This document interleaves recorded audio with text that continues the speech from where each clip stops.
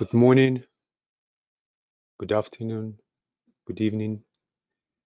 Welcome to the Scorpio Solar Festival webinar of the 2025 initiative. My name is Alexander and I welcome you on behalf of the coordination group of the 2025 initiative. Today is the first day of the 5 days period of the Solar Festival with Sun moving through Scorpio. And as we align with the energies of this great constellation, with this energy that goes deep into the matter, we invite us to bring our focus to the work with our accumulated debts, individual, group, and collective. Michael Lindfield will take us on this journey, and I'm deeply grateful to Michael for taking this stand and leading and focusing us in this exploration. Welcome, Michael. Thank you, Alexandra. Welcome, everyone. It's a real joy to be gathered together today at this particularly intense period of testing and spiritual opportunity on our planet. I believe we're all aware that we're facing this amazing confluence of energies with the Jupiter-Saturn conjunction, the full moon, the upcoming elections in the USA. So the next few months are probably going to be some of the most intense times that we have experienced so far during this incarnation. And this is a good thing because it means that we can be effective. So let us begin our journey by aligning together. So take a couple of deep breaths to bring yourself to a point of stillness within the heart.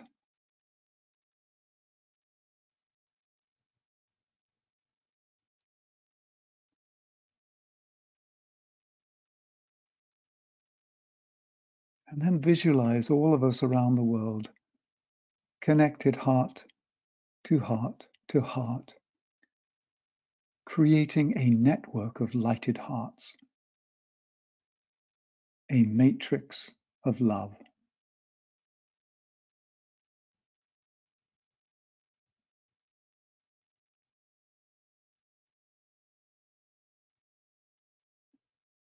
And this matrix is lovingly held by the great matrician, the mother of the world, in her fathomless heart.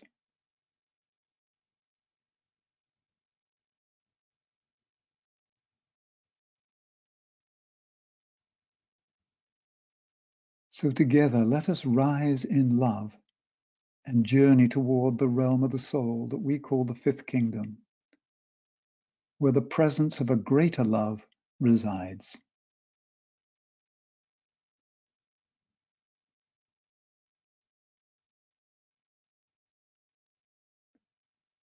And we intuit and sense the approach of the ashram of the Christ towards humanity, the fourth kingdom.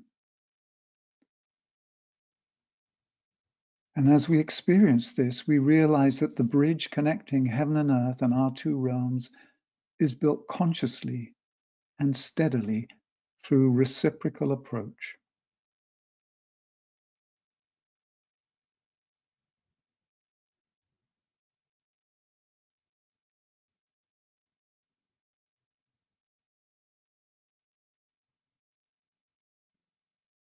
This path of reciprocal approach finally leads to a merging between the fourth and the fifth.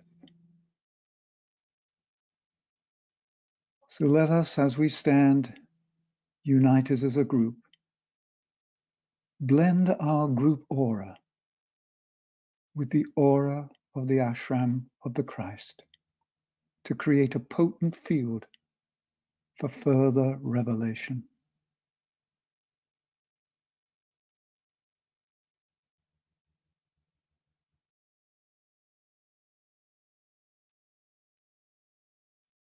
And we set the intent today to enter more deeply into the great mystery as a united group, creating a receptive field for insights from higher and more refined planes of being, which we then anchor and broadcast as sparkling seeds of fiery hope and promise into human consciousness.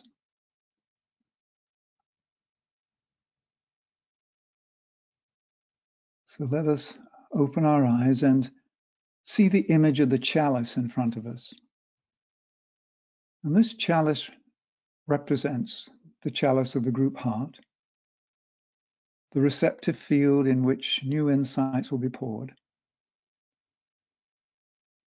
and the chalice that we will use to distribute what we have received to a world in need. So we'll use this chalice throughout the time together. So let me just explain the process we'll be using today.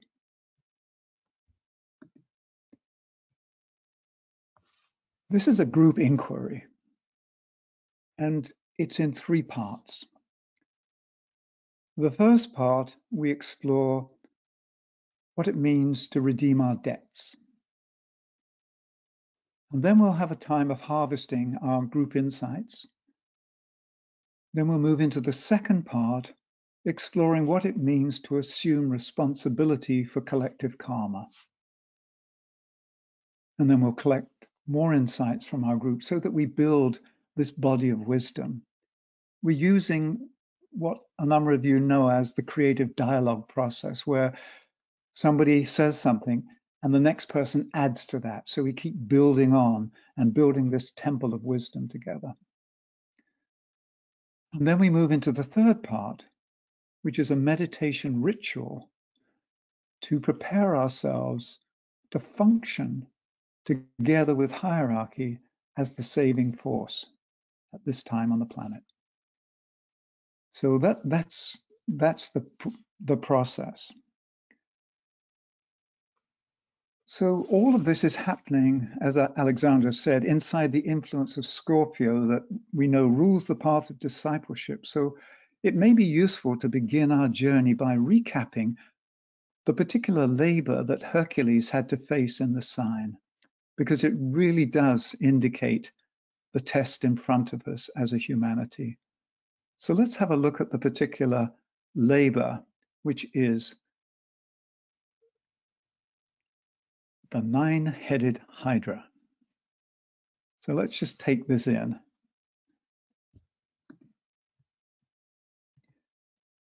And we'll explore what it takes to overcome and defeat the 9-headed Hydra, which is also called the serpent of desire. But let's just understand what these 9 heads represent.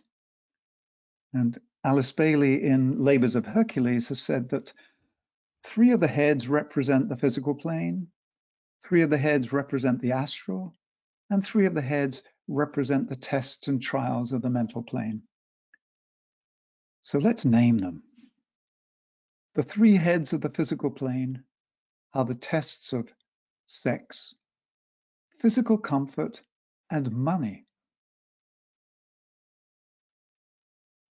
The astral plane heads are the tests of fear, hate, and ambition. And the 3 heads of the mental plane represent the overcoming of pride, separateness, and cruelty. So that's quite a collection. And if you look around the world at the moment, you may realize all of those heads are rearing their ugly face at the moment. And that is what we as the world disciple are being asked to overcome. So it really is very germane for now. And one of the things that we can take heart from is the motto of Scorpio that affirms victory, final victory. And as we know, the motto states, "Warrior I am, and from the battle I emerged triumphant." So that's our guarantee of success, but we've got some work ahead of us.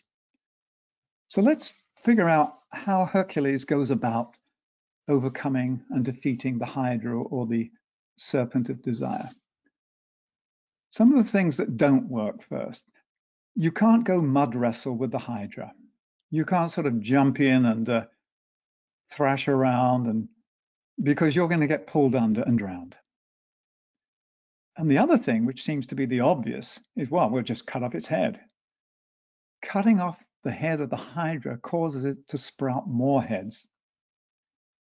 So the secret that Hercules eventually discovers is that he has to kneel. And kneeling is a sign of humility. He has to kneel and grasp the Hydra, pull it out from the mud and the mire, and raise it up high into the light of day, where it loses its power over us. The serpent of desire really can't exist in the rarefied air of the Buddhic plane, because in the Buddhic plane, the lower desires no longer hold sway. So this is a wonderful illustration of what's in front of us collectively. How do we overcome the serpent of desire? Because Scorpio is also the sign of the light of liberation. And we have to overcome the serpent of desire because it costs the earth to feed this serpent on a daily basis. It is incredibly hungry. But the serpent of desire has an insatiable appetite for satisfying the lower desires. And as we know with any pattern, any addictive pattern, it can never be fulfilled. It always wants more. So the serpent of desire must be overcome if we are to take the first initiation as humanity. And we've been told that this is what we're facing collectively. And the key is to understand that we don't live by bread alone. We don't just live by physical and material sustenance. Our true nourishment is the soul food of loving kindness and the will to good that lives at the deeper levels of our essential nature. So this is a very useful sign to look at as far as the labor, because it does hold the key to the task in front of us.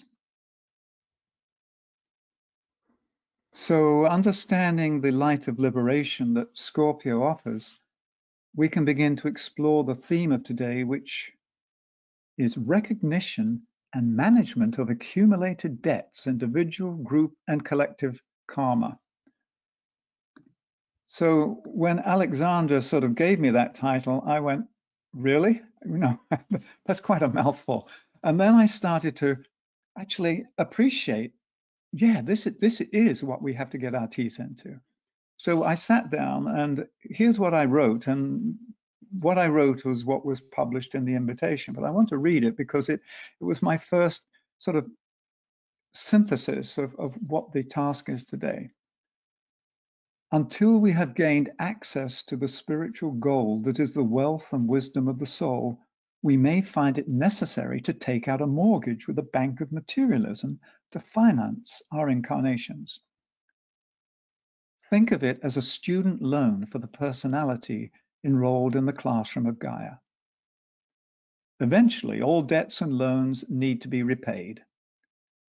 Now is the time when these markers are being called in. Liberation from the karmic debt of matter is our task as we move towards a new sustainable and soul-powered model of living as incarnated souls.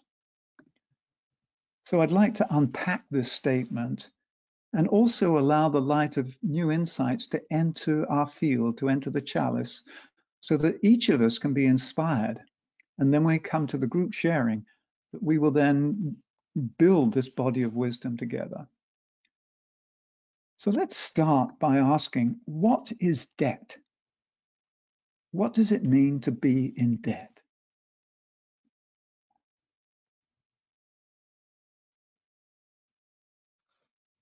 Some initial thoughts that I had sound like this.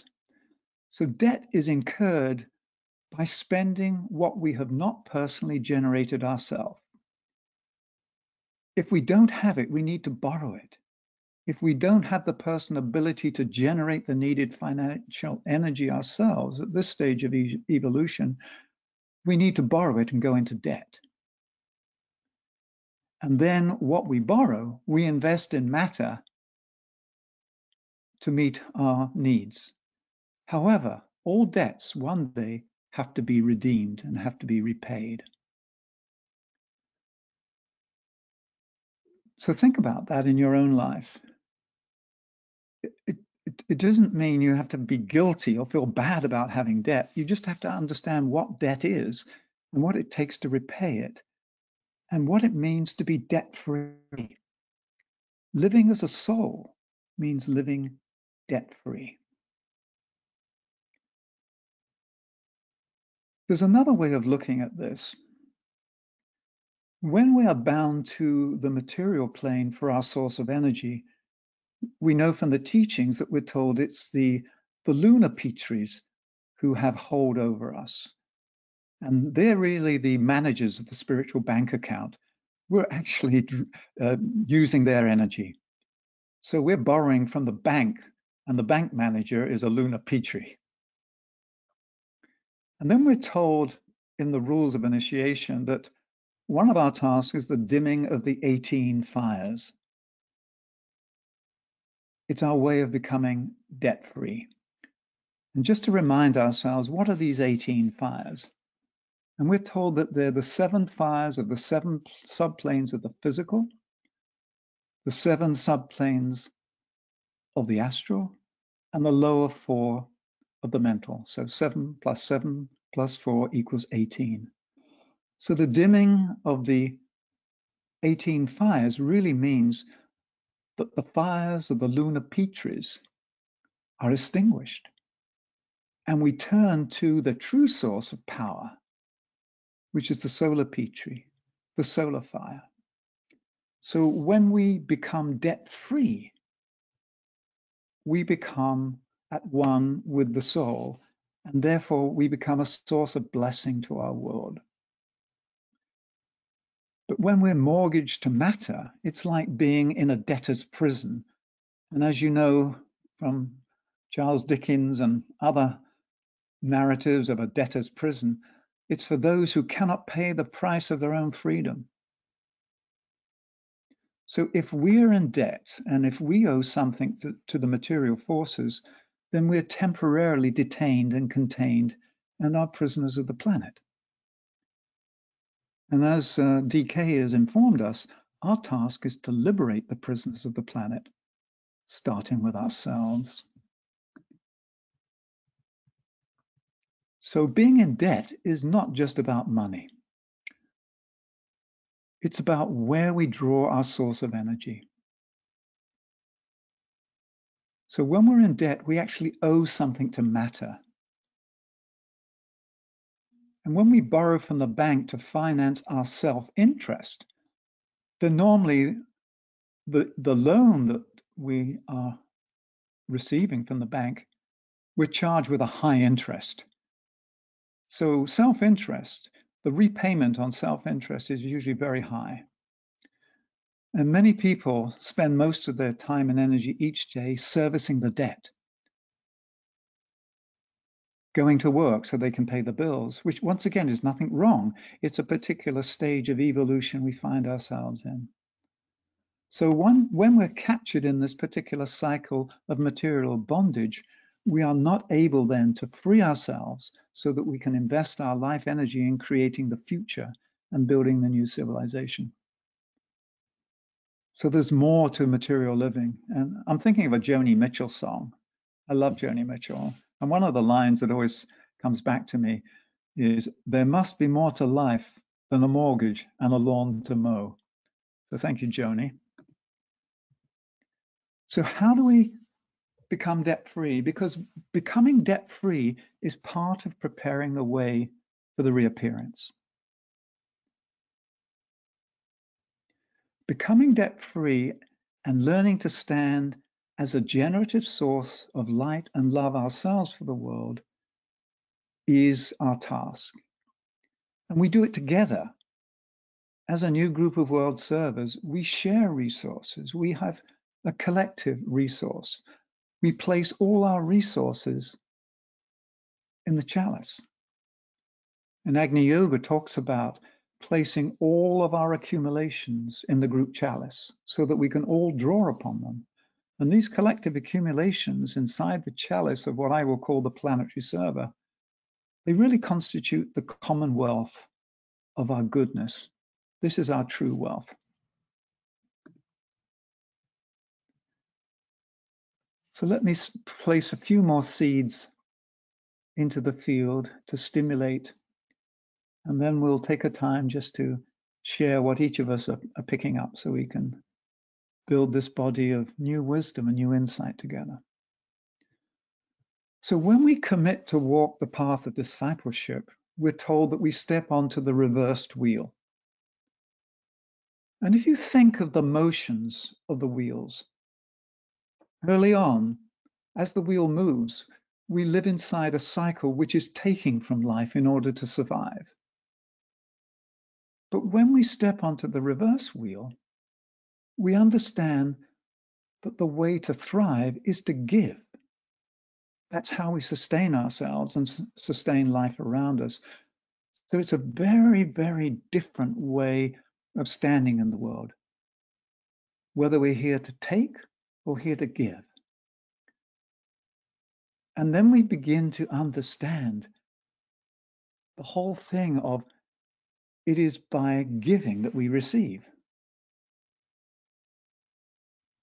And going back to Hercules, who had to kneel down in humility in order to overcome the serpent of desire, I'm thinking of those wonderful 3 lines that says, we kneel to rise. We give to receive. We let go to have. So living as the soul means that we are not grasping. We don't need to grasp material things, because when we live as the soul, we now are in touch with a source of inner power that is ceaseless. So if you think of it, the soul is an endless source of the gold of wisdom, the endless source of solar power. And we're really moving from drawing upon fire by friction, the fire of matter, to moving into the ability to harness the power of the soul and to utilize solar fire. So this shift and this movement from the lunar Petras to the solar Petras, from being captured in matter and indebted to the bank of materialism, really is a liberation and a moving from dependency on fire by friction to dependency on solar fire. And this is reflected in the green movement, moving from fossil fuels and energy derived from combustion to solar power, which is derived from the nuclear heart of the sun. We're moving from energy created by fission, splitting apart, combustion, to energy created by fusion, which is the harnessing the power of a unified field. So if you translate this into a new economic model, you could say that the new economy is based on the generosity of the soul. So becoming debt-free means that we have access now to a new source. We have solar power, the generosity of the soul. And by giving, we actually participate in this great chain of blessing. And what we're learning is that as we become receptive and receive from higher realms, we turn around and give what we've received out into the world. So our life becomes this dual pulse of receiving and giving, receiving and giving. And we know that when this happens simultaneously, there is this uninterrupted flow of life through us. We don't need to hoard things.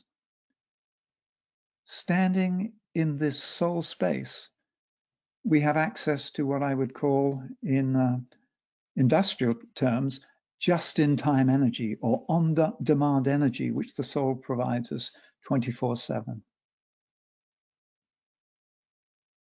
So these are some thoughts just to place into the field. And it means, are we seeing the end of money? Are we seeing a cashless society? I know some countries like Sweden, it's virtually impossible to go into a store and use cash. It's all card, it's all digital now. And then I had a humorous thought while preparing for this webinar, thinking about the externalization and knowing that our elder brothers and sisters, as they descend into matter and to sort of take on the raiment of more material aspects of the world, will these masters, will they be carrying cash, credit cards, debit cards, or do they have a Bitcoin account? I mean, how are they going to get by in the world? I was thinking along those lines, sort of. I don't need an answer. It was just more of a humorous reflection. But it also goes deeper to say, in the future, how do we transact? How do we interact with the world? At the moment, we do it through the agency of a third party. That third party is money. The soul doesn't need a third party. When we live in a soul-infused society, we give of ourselves to everything. There is no debt because we are not borrowing from materialism. We are tapped in to an endless and ever sustainable source of wealth and wisdom and power that is the nuclear heart of the soul, which is our equivalent of the spiritual sun. So let's take a deep breath. I think this would be a great time to stop, and maybe for the next, say, 10 to 15 minutes, for each person, if you have something to share, and I'd say, even if you don't want to share verbally, if you could write it down, send it in as in the question box, and then Alexander will be taking these and transferring them to the chat so we can all see what everybody's recording. And then, as I said before, this is a dialogue process. So think of what you could add that builds on what's already been seeded in the field. And when you have something to share, simply click the raise your hand button and Alexander will call upon you and unmute you. And then if you just offer very briefly your building block, your contribution, and then we'll do this, and then we'll take a breath, and then we'll move into the next phase, which is understanding what it means to take responsibility for collective karma. So why don't we just harvest what we've been receiving in this first stage of our journey?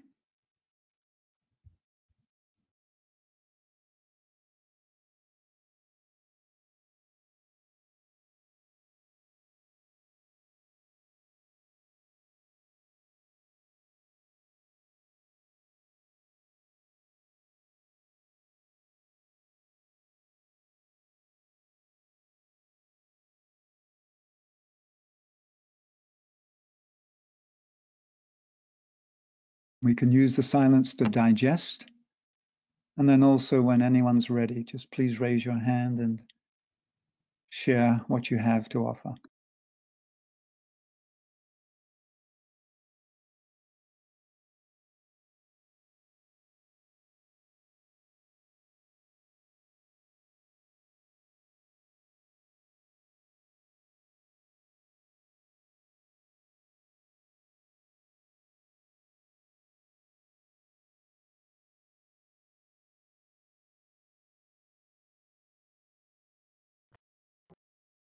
So Alexander, do you have any raised hands there, or are we all still deeply assimilating?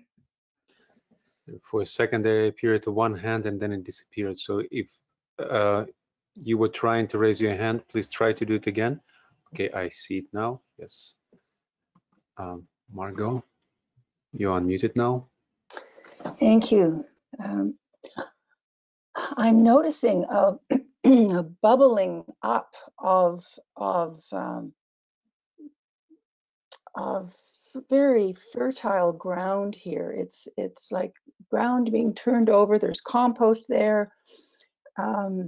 These seeds are planted in fertile ground, and there's the sun is warming them. They're just, I guess, primarily a bubbling energy of creativity.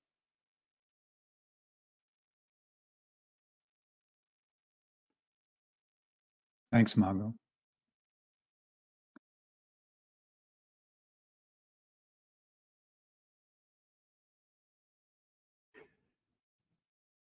There are several comments that came in questions. Daniela is reposting them. I can read them.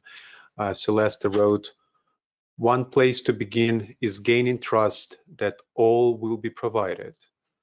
We need very little to live well. Relaxing the impulse, tendency to grasp, to race to win."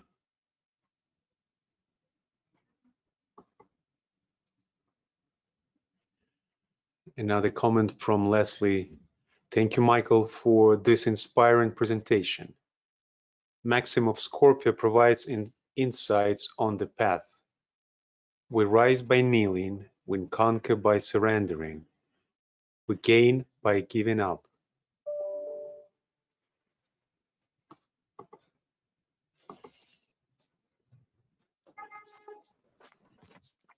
Yeah, I'm reminded of what the Bible says, seek ye first the kingdom of God, and then all other things shall be added unto you. So that's that source that was talked about 2 comments ago.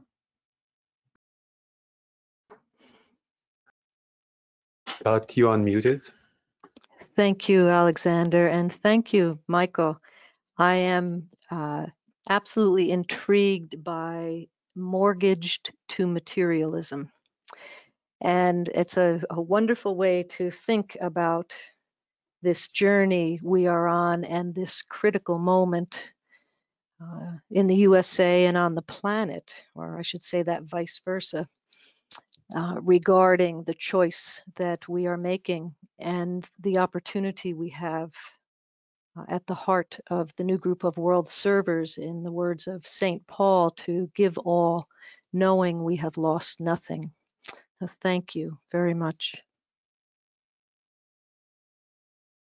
Thank you, Dot.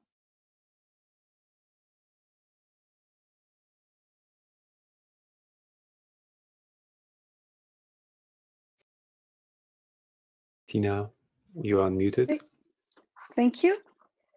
I came across this prayer just very recently, and I don't know if it came from the Tibetan Destiny of Nations I was just reading or from Tarkham Sardarian, but it's beautiful. The prayer is, I know, O Lord of light and love, about the need. Touch my heart anew with love, that I too may love and give. Thank you. Thank you. That is a particular prayer that many of us use at noon every day around the world. It is a very potent prayer. Thank you for naming that and stating that in the field.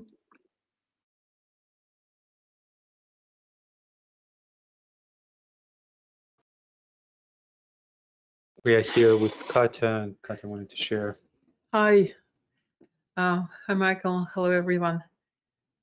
It's those are interesting, really, I think, essential points here that you threaded, Michael.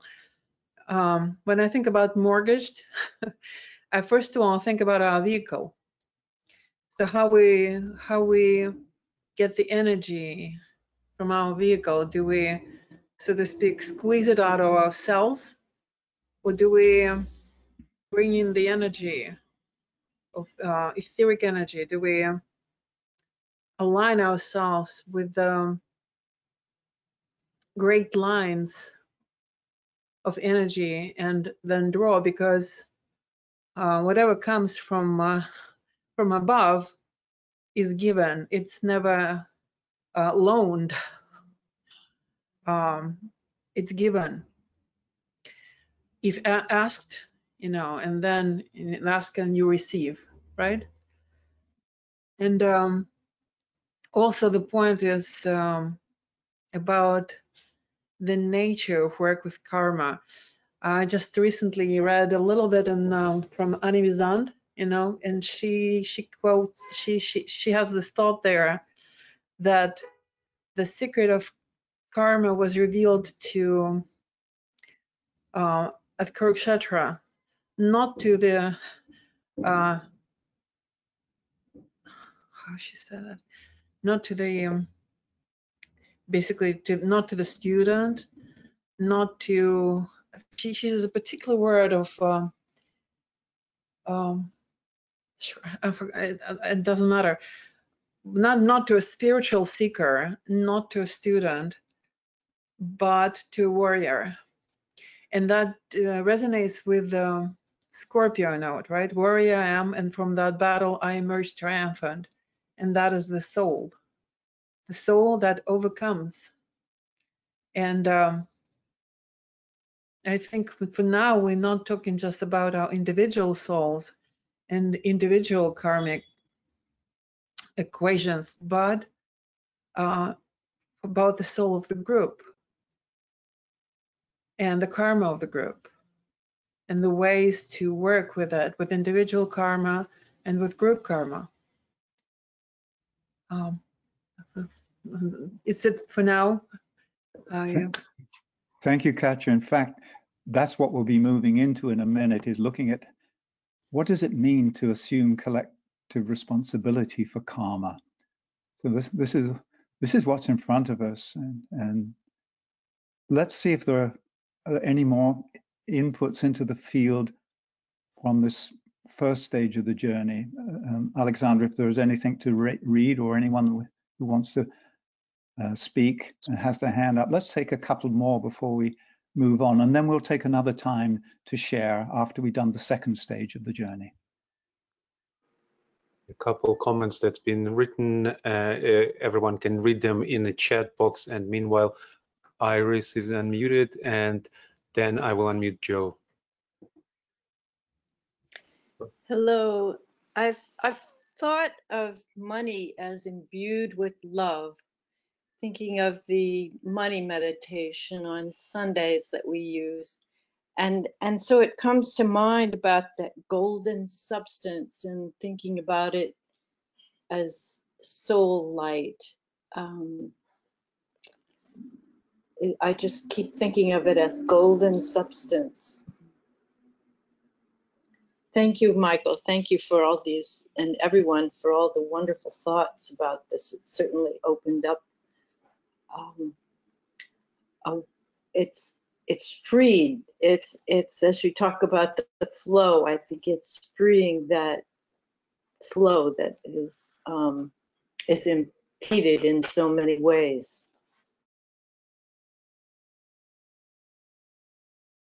Thank you, Iris. So we have time for one more. Is there one more? Yes. Hello, Joe. Hi, and thank you, Michael, and thank you, Alexander and Katja, for sponsoring this. I must say the most wonderful impression I have from everything that has come so far is how Michael set this note, a lightened note, in talking about a subject that generally is so heavy for people. And I think there's a metaphor there that we can follow. The other underlying or the underpinning of it for me, Michael, is the curiosity that you've imbued into this presentation so far that evokes our thinking in an enlightened way. So I'm very grateful for that, because generally when we talk about money, it becomes so heavy. And to continuously bring it into the light and use enlightened words related to these topics, I think is so important as we move forward. So thank you very much. Thank you, Joe. So let's take a deep breath and move into stage 2 of our journey. What does it mean to recognize and manage accumulated debts in the form of collective karma? What does it mean to take on collective karma and pay off all past debts? That's a huge question. And sometimes it's like, my gosh, I've got enough dealing with my own stuff this lifetime. You mean I've got to take on the collective debt? But we do it together. So what I want to do is give you an example of something I've been part of recently, well, in the last couple of years, that was an entry into this task. And I will describe the process sufficiently so that you understand the steps we went through, but I won't go into all the specific details because that's more, not say private, but it's more the intimate outworkings of a group. So this is the Meditation Mount board of directors. And over the years, and I've been on the board for like 21 years now, over the years, we've always had issues and problems. And then we thought, oh, right, it's because so-and-so did something in the past, and that's why this has happened. Everything's messed up because somebody did this a while back. And you can't get anywhere that way.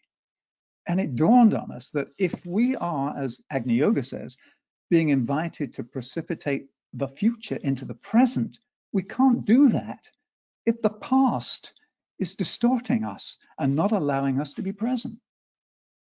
And so we said, look, if we're really going to do this, if we're really going to fulfill the promise of Meditation Mount, that is its destiny, we have to liberate all the past karma, the collective karma. And so we said, we accept full responsibility of all the karma generated over the past 50 years by the members of the different groups that have been responsible for this center, regardless of who did what. So it doesn't matter who did what when. Standing as the group disciple, it is our karma. We can't say it's somebody else's. And this was incredibly liberating, because the limiting factor before was that we said, well, we can't do it because something happened in the past. And basically, we became the victim of the past. We allowed ourselves to become the victim of somebody else's action. And so when we assumed responsibility and said we will take it on, something shifted in the field. There was a lot of work we had to do, a lot of cleansing and looking at the patterns. And we went back and looked through different lenses, energetic lenses, psychoenergetic lenses, of what were some of the patterns laid down by the founders. Because a founder is usually somebody who has a very clear first ray energy that anchors something so it takes root. And yet, as I know from living at Findhorn, when Peter Caddy with his first ray energy anchored things, he realized that later on there were other aspects of himself that were undeveloped that needed to be added to his first ray vehicle. And so we realized that we had to assume full responsibility. And so we did a lot of soul searching and rituals and owning up. And by owning up is not saying that I'm guilty, but owning up is that I own it. When I own something, I can embrace it with love and I can redeem it. I cannot redeem something that I don't embrace. And this isn't just about human to human interaction. We realized that things had happened on the land that had caused a disruption and a disturbance in the field. And I'll give you an example. When Meditation Mount was built back in it was 1969, 1970, and then it opened on April the 11th, 1971. So we're coming up to our 50th anniversary next April. In order to have a nice flat surface to construct the buildings, they bulldozed the top of the hill. And we had a feng shui expert come up as part of this, looking at our collective karma. And they tuned in and said, oh my goodness, do you know what you've done? And we said, no. you've beheaded the dragon. And we said, what? She says, yes, the head of the hill is the dragon. And you took its scalp off. You scalped the dragon. And we went, oh my goodness. So we as humans, with our wonderful intent to do good and anchor a center of light, weren't fully aware of the total impact on, if you like, the full spectrum of this ecosystem that is Gaia. So we went back and communed with the earth and sort of apologized, made reparation, and did whatever we have to do. But it goes beyond just karma generated human to human. It's the way that we've used the mineral kingdom to fashion metal into weapons of war to kill other people and animals. That was not what the mineral kingdom was intended to be used for. So it goes down to something as simple as that. You know, what are our actions? So I use that example, and we're still working on it as a group, but it was incredibly liberating because now we're able to be inspired by the future and say, yeah, let's do it. Even though at the moment we're facing a financial crisis like a lot of other nonprofits during this COVID-19 period, and we've got about enough cash to take us through for 2 more months. But we're not panicking. We're just saying, okay, let's do what we have to do. Make sure the field is clear from the past constraints, but clear enough to receive what we're being given all the time from the deep resource that is the commonwealth of the ashramic energy field. So I use that example to show what it actually could mean to take on responsibility. And here's where I want to, I guess, challenge us as a new group of world servers. And I'm calling ourselves, as we named it about 1.5 years ago, the planetary server. So when we stand together as this network of individuals and groups serving the planet, we become the planetary server. So what if the planetary server says, we will take on the debt and assume responsibility for the collective karma of the esoteric community accumulated over the centuries in order to clear the field and prepare the way? Wow. Because it may even be that we ourselves in earlier incarnations have contributed to the karma. So it isn't just, oh, it was somebody who did something in the past. This is a living field where past, present, and future stand together. And so I'm thinking of that wonderful statement, and I guess it was a transmission through Alice Bailey where she had her thoughts on the reappearance of the Christ called I Stand and Wait. We're familiar with that. And towards the end, the Christ says, look, I'm coming, but I need a path of light to walk on. And that path of light is a human field that is debt-free, a human field that is soul-infused, and a human field where we have taken responsibility for our collective karma. So my question to ourselves is, are we willing as the planetary server to take on the collective karma that we and others have generated over lifetimes? Are we willing to walk the path of the world's savior and become the saving force by assuming responsibility for this collective karma? So if humanity is destined to become the world's savior and to become the light of the world, it would naturally seem obvious that the planetary server would help take the lead and show the way by taking this first step. So that's the challenge I'm issuing to myself and us. Are we ready to say yes to this? Because it will then allow us to join forces with the ashram of the Christ and together stand on earth as the saving force. Not in some glorious way of saving humanity from itself, but the saving force that is able to redeem and release the light in matter. It's able to help humanity move from a dependency on the fire by friction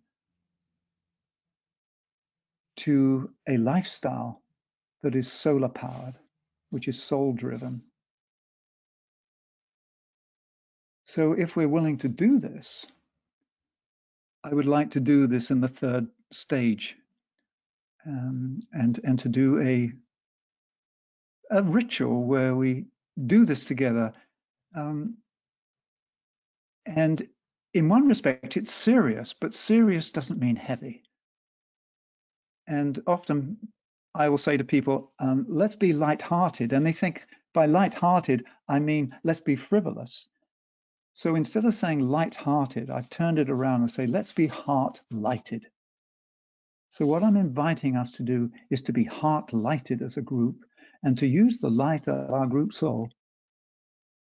It's like some big Tonglen meditation. We're breathing in our collective karma and recycling it, upcycling it, redeeming it, composting it. So that's the challenge. And I'd like us just to take a few moments to let that register. I don't have any authority from anywhere else to issue this challenge, except that I'm prompted to do that because I believe it's what is being called for from our group soul. And I simply am daring to put into the field what I believe our group soul is inviting us to do. So what I would like us now to do is to take a moment in reflective silence to listen to the soul of the planetary server. And then we'll open the field again for another 10 minutes just to see what responses are being stimulated and what's emerging in the field. So in issuing this challenge to ourselves, let's take a moment to allow it to sink in. And this invocation will cause an evocation. So let's be silent together in the living silence of the group soul.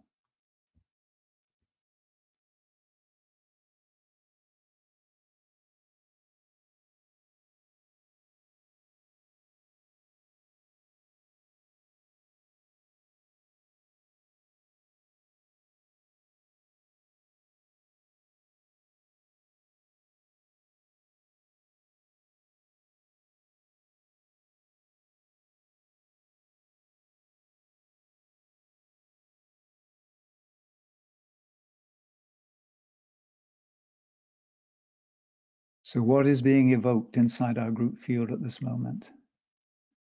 Let us give voice to it, either by writing it and we can share it in the chat, or by raising your hand and you can speak it into the field so that we can all share in our harvesting together. So please, whenever you're ready, let's take 10 minutes just to collect what we have to offer.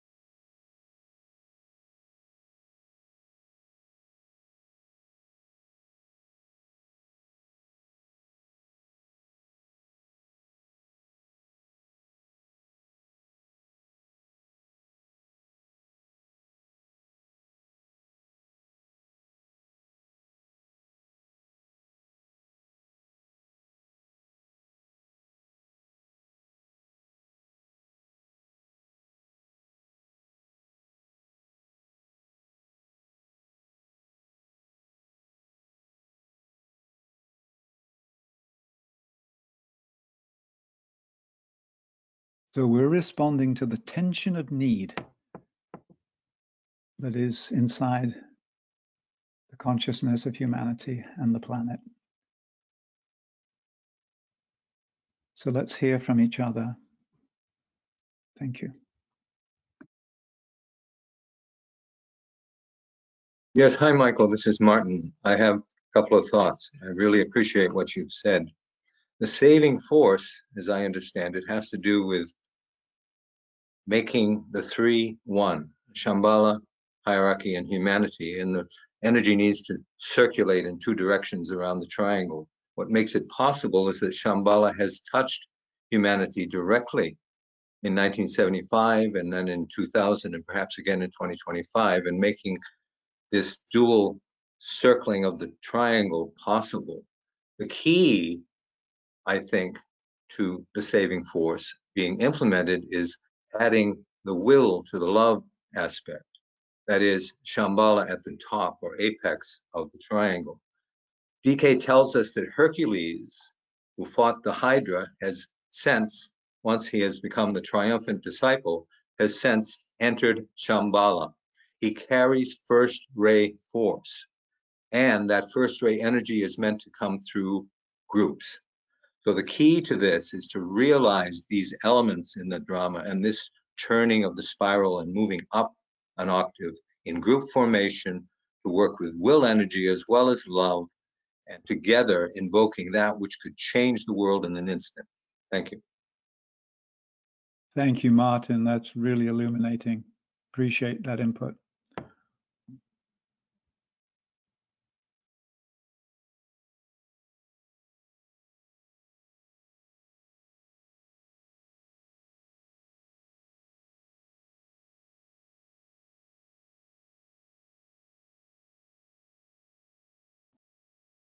Is there anything to be read, Alexander, that people have sent in or not? There was a comment from Kit. Many servers, those Hubble, I'm not sure if I pronounced that name correctly, is an example. Many who are taken on the work of collective trauma and responsibility. Yes, Thomas Hubel. Thomas Hubel has been doing a lot of work on the collective wounding and collective trauma. And he is certainly a person who's helping to liberate us from the entrapment of the emotional plane. So yes, Thomas Hubel. And it's interesting, the sound reverberation between the words karma and trauma. Yes. There's another comment. Okay. Yeah, there's one comment, a couple comments, and one hand raised. So I will read from a comment from Daisha. Yes, Kit, but we are each also responsible for clearing our own shadow and thereby lightening the collective shadow.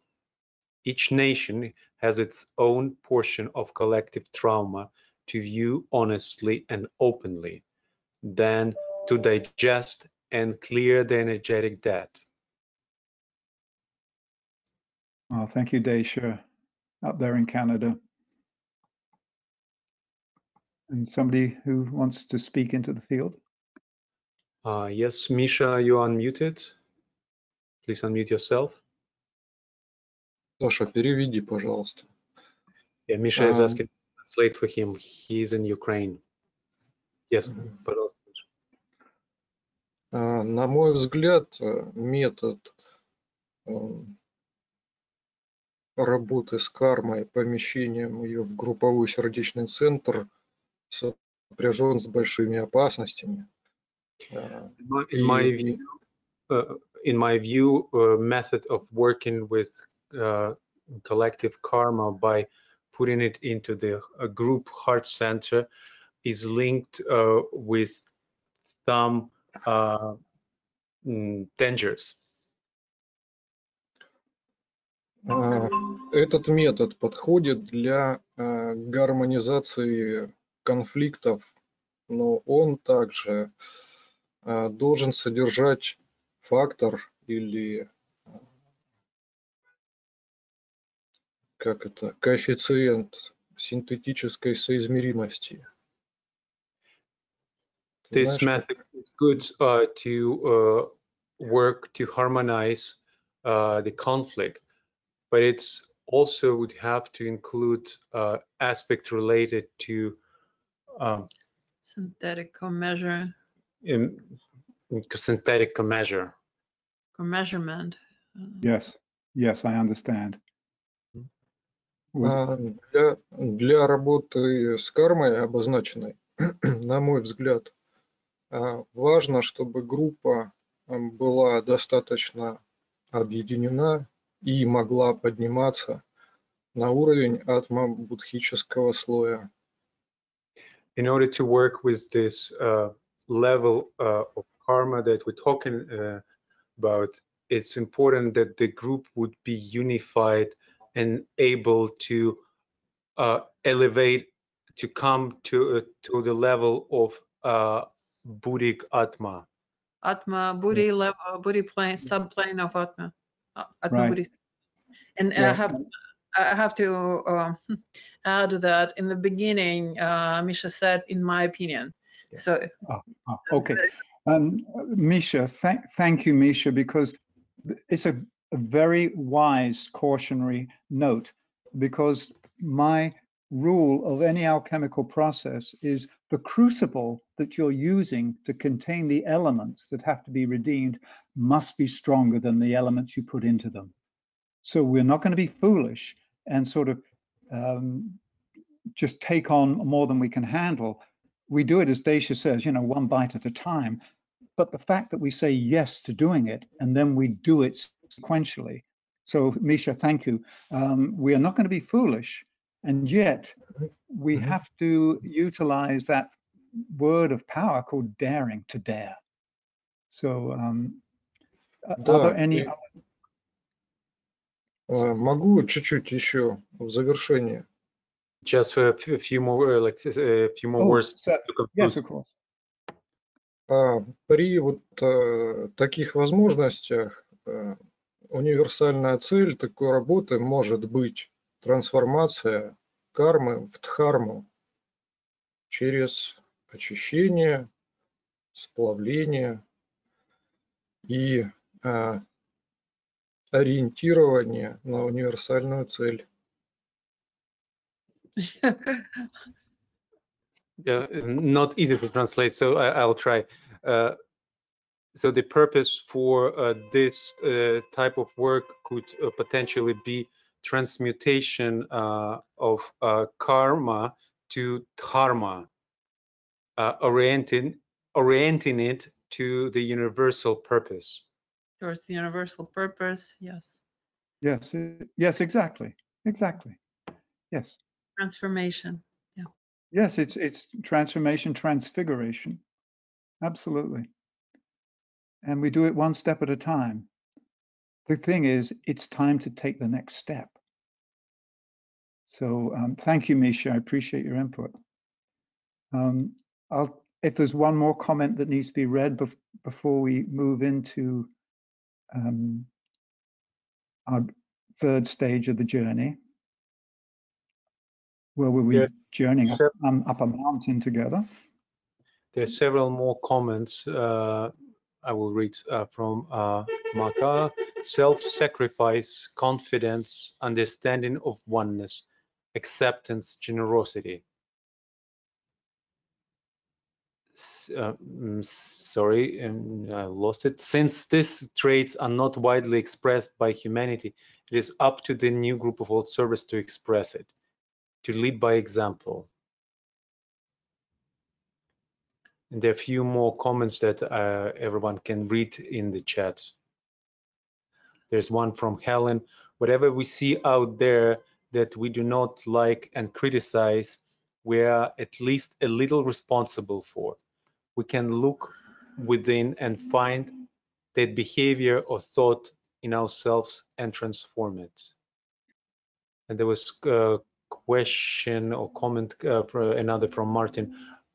Michael, could you define the karma of the esoteric community? That's a very good.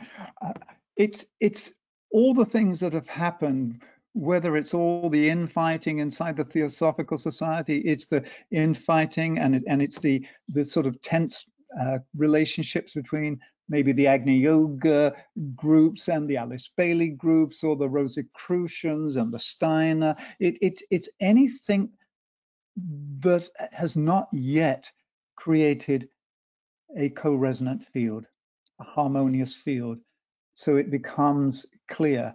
If there's still tension in the field, there's still energy bouncing back and forth. And so it's basically, it's an act of forgiveness. And we know that DK says the highest form of forgiveness is really the law of sacrifice. You give your life for something. And so I think it's whatever it means. I'm not saying that we swallow the whole thing at once. I'm just saying we say yes to taking on the task of redeeming first our own individual, our group, and then collective. Because as somebody just said, we have to take the lead. So this isn't foolishly rushing in with some sort of image of ourselves as the grand savior. It's simply responding to the deep call of the soul of humanity that is destined, we're told, is destined to be the world savior. Maybe this is the first appearance of the world savior by a small group of us saying, we're willing to do this work, whatever it means. I do that in all humility. And as we know, the Tibetan says humility is an adjusted sense of right proportion. So I don't want to overinflate who we are, but I don't want to underinflate or deflate the power that we have together when we say yes. And so there is risk involved, but there's a greater risk in not doing anything. And I guess that's where I'm coming from. So taking all this into consideration and just knowing that we are not alone, that we are being supported and we're in partnership and in communion with our elder sisters and brothers of the Fifth Kingdom, the postgraduate humans, the masters, whatever name we give to these wise beings who mentor us and work with us.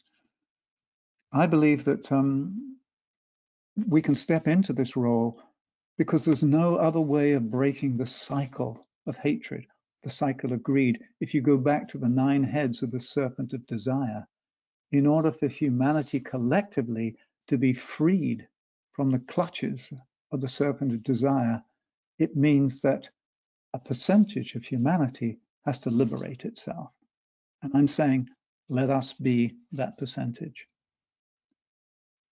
So let us take a deep breath together and center ourselves inside the group heart and feel there the deep joy and love that burns at the heart of who we are as a group.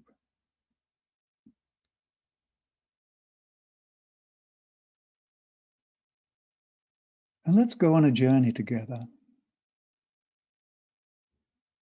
We visualize ourselves standing in a circle on a high plateau in the Himalayas, just beneath a majestic mountain peak as the sun goes down. And in the center of our circle is a great fire. And this fire burns and warms us and illumines our faces. And we see each other as fellow pilgrims, as brothers and sisters in the one work.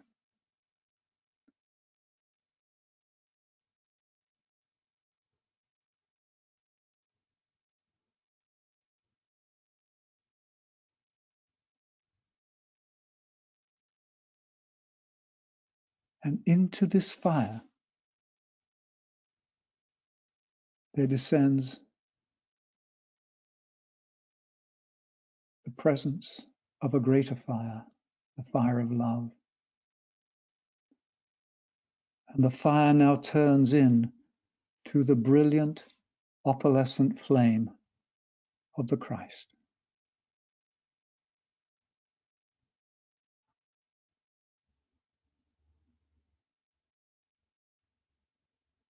This is the redeeming fire. And we begin by placing into the fire all that we wish to let go of, that we are holding on to as guilt, as debt, as pain. we offer it in love to the purifying fire of the Christ.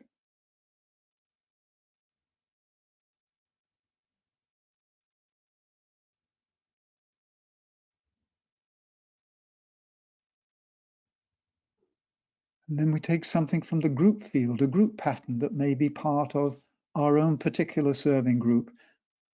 And lovingly, we place that in the fire so that it may be redeemed and the life within it liberated.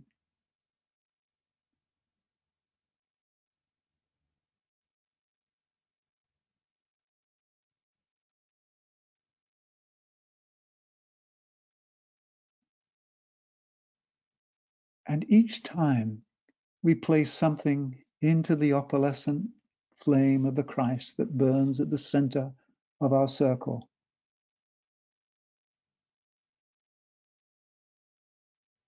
everything is reduced to ashes and the light is released. And the ashes go into the soil and enrich the path beneath our feet and create the path of return, the path of light upon which the Christ will walk.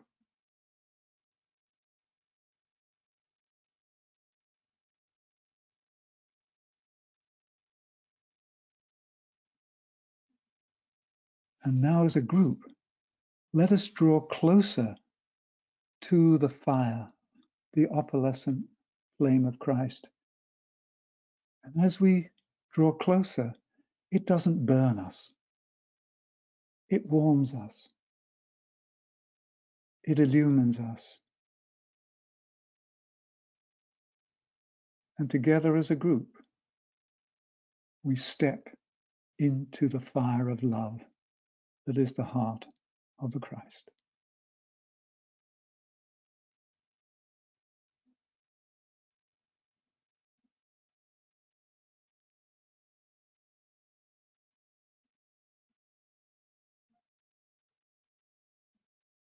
And we are consumed and purified and born anew in this love through this fire.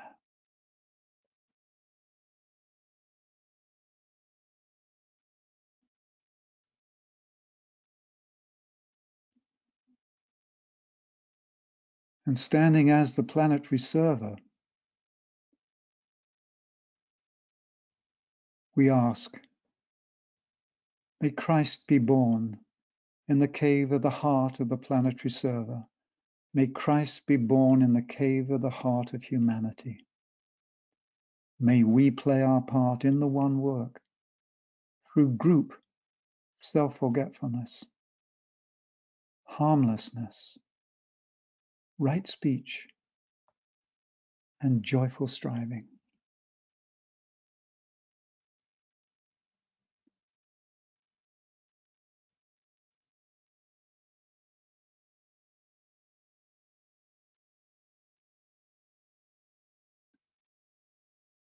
So let us move gently into the next phase, the final phase of our work together. And to help us hold the focus, we're going to be using an image of Nicholas Roerich, a painting that we know as Burning Away of Darkness. So let's together enter into the auric field, the magnetic presence that is this painting and what it represents as the return of the light, the coming of the saving force. Let's enter and be filled and impressed by this light.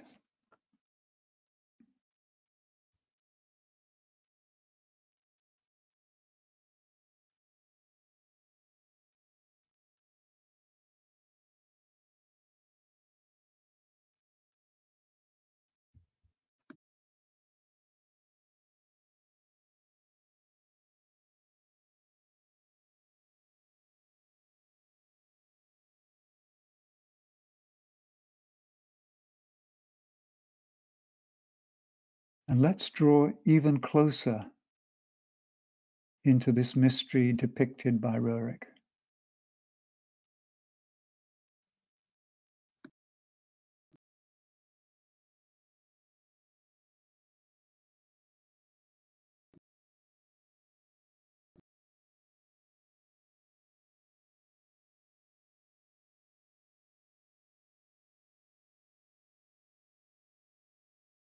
And we approach even closer.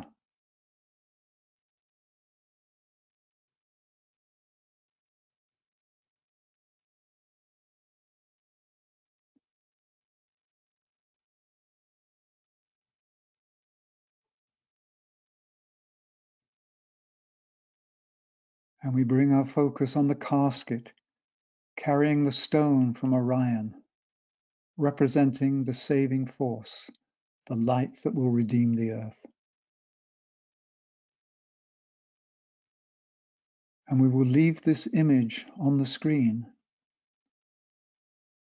as we sound the great invocation. And because we are acting now in the way that we're able to, as an aspect of the saving force,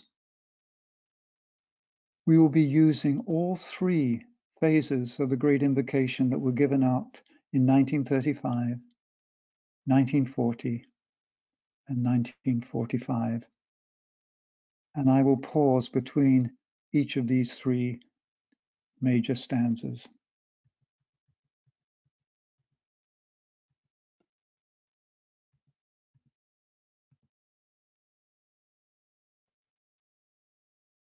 Let the forces of light bring illumination to mankind. Let the spirit of peace be spread abroad. May men of goodwill everywhere meet in a spirit of cooperation. May forgiveness on the part of all men be the keynote at this time. Let power attend the efforts of the great ones. So let it be, and help us to do our part.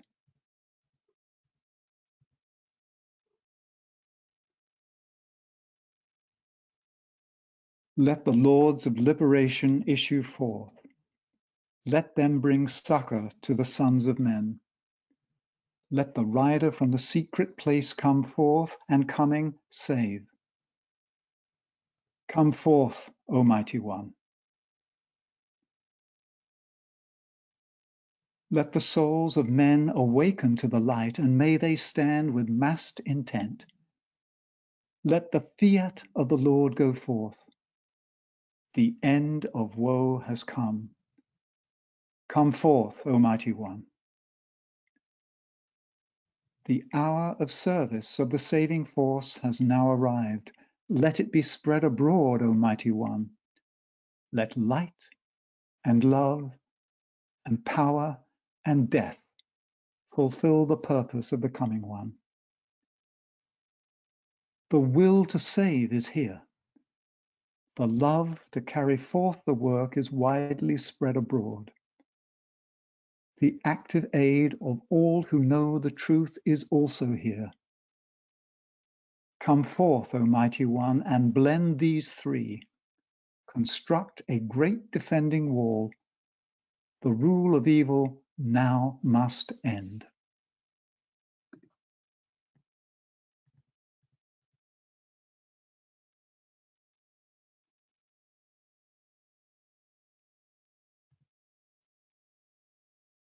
From the point of light within the mind of God, let light stream forth into the minds of men. Let light descend on earth.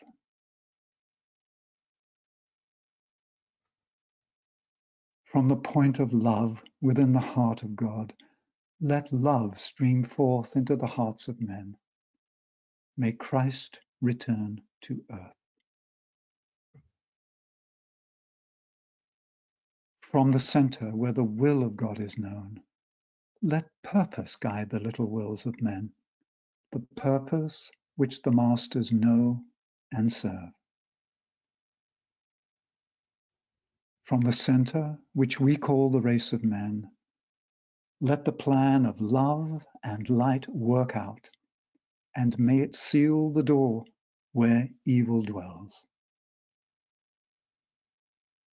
Let light and love and power restore the plan on earth.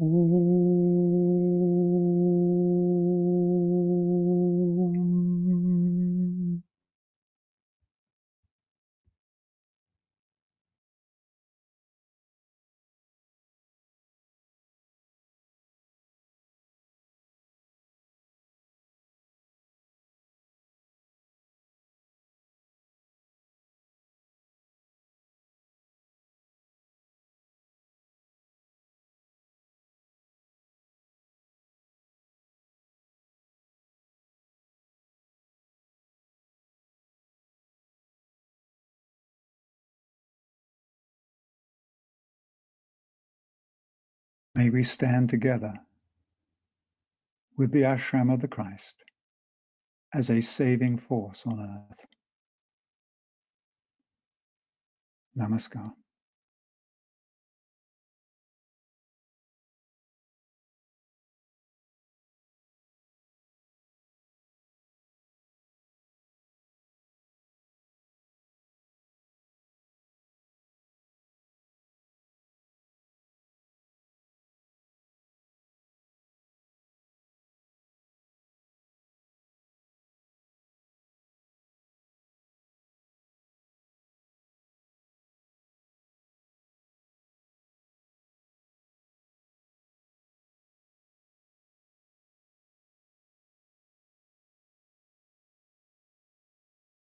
Thank you, everyone, for our time together. And we may wish just to remain in silence and allow the power and presence of this moment to infuse us fully so that we may carry it with us in the days ahead when it is most needed on our planet.